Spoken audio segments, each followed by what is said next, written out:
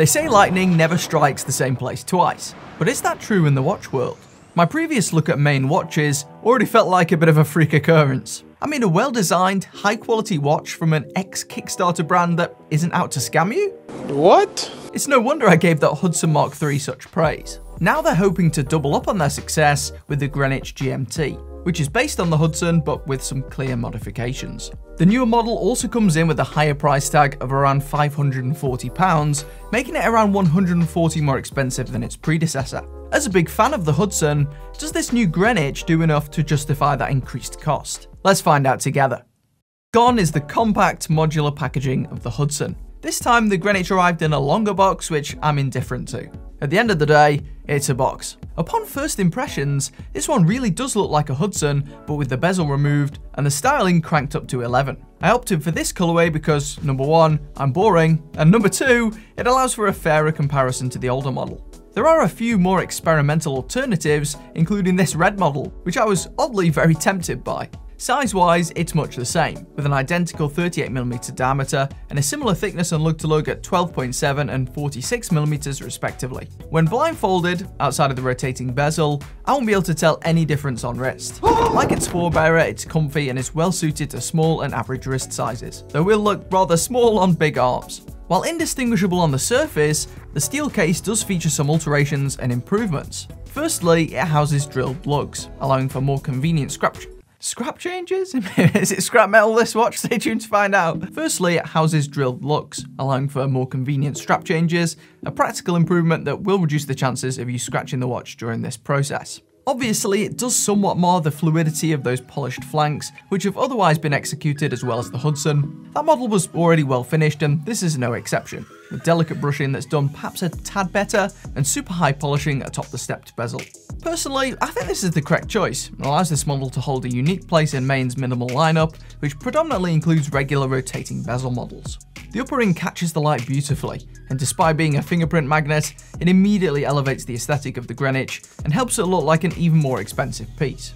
Marrying that nicely is the sapphire crystal, with its striking blue AR coating that provides a streak of colour during rotation and incredible clarity, allowing for easy visuals of the dial beneath. Indeed, legibility is what the Greenwich does best, with this double-domed crystal exhibiting no warping at steeper angles either, and the oversized indices permitting easy reading in a pinch. When side by side with the Hudson, this really is night and day. The newer model offers a noticeably punchier, higher contrast experience, even with the same general colour scheme. This can partially be attributed to the enamel dial, which manages to offer a subtle sheen despite harbouring a really dark tone.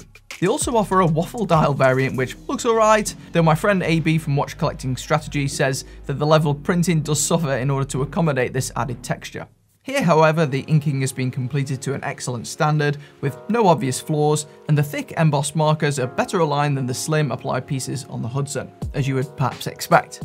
While the printed logo is certainly minimalist, for a watch at this price, you'd perhaps expect an applied alternative to complete the package. I don't doubt Maen's ability to execute this, though I know they're still experimenting with this element, as some of their newer models appear to have an icon that has ditched the italicized E present on this one. Perhaps this printed version is the preferred choice for clarity's sake. I don't mind either way, as it's far from the most divisive I've come across, being presented in a pleasing serif font that matches well with the sans serif wording in the bottom half of the dial. Their signature skyscraper hands make a return here, with the luminescence inhabiting larger portions of the surface area, echoing the approach taken with the hour markers. Perhaps at an ultra macro level they showcase some imperfections, but even through a watchmaker's loop they appear silky smooth and cleaner than their brethren on the Hudson.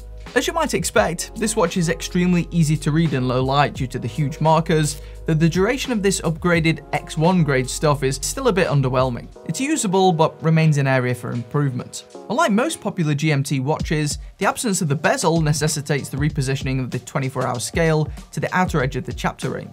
Of course, this isn't the most user-friendly, but it slots in nicely without diminishing the carefully crafted aesthetic. The same can be said about the diminutive white date window, which seamlessly takes the place of the 3 o'clock marker, disguised in plain sight. Thankfully, it's not butted up awkwardly to the adjacent slimmed down index, and instead secures the symmetry of the piece by precisely mirroring the inner alignment of its opposite number. This right here is what thoughtful design looks like. This variant of the Greenwich is known as the Orange, alluding to the accents on the GMT text and hand tip, which aid visibility and help prevent the watch from looking stale. Powering these functions is the Swisstech S24-045 automatic movement, one of many ETA 2824 clones that is supposedly regulated in-house by Maen. The time grapher gave out an accuracy of plus 10 seconds a day during recording, though the Greenwich was gaining around 16 seconds a day previously, so perhaps their system does need some refinement, as this would place it out of spec, that being plus minus 12 seconds a day. A beat rate of 28,800 beats per hour yields a second-hand motion that elegantly glides around the watch face, which helps aid the air of sophistication that surrounds this GMT, though the aforementioned inaccuracy is still frustrating. The movement is sealed in with a screwed case rear, as well as a fully threaded crown which combine to secure the watch to a 10 ATM water resistance rating.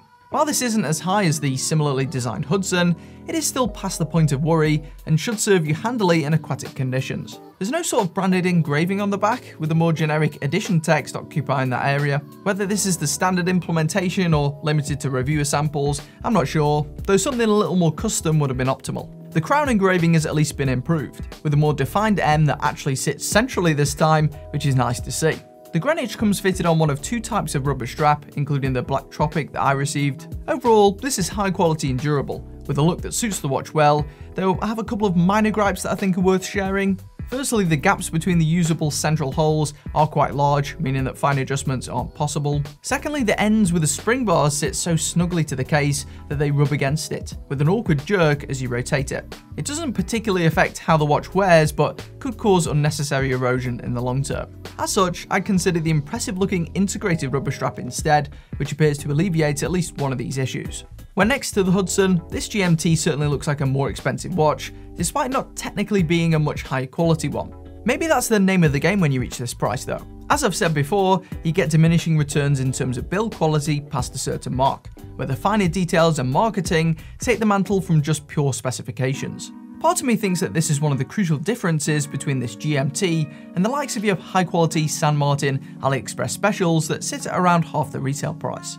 This Maen dial comfortably blows away those in terms of polish and artisanship, despite the case construction and finishing being of a comparable level. Maen watches also have a consistent design language, as well as a far clearer brand identity that raises it into a different league. The Swiss-made label on top of that is a bonus. If you're after pure specs, there are other routes to go down. But for those after a classy, unique and versatile design, the Greenwich is a noteworthy successor to the Hudson despite the price jump. Sometimes though, these crowdfunded brands don't turn out so great. In the video on screen, you'll see what happened when I tried to review a brand that pulled every devious trick in the book. Get yourself clued up so that you don't get hosed.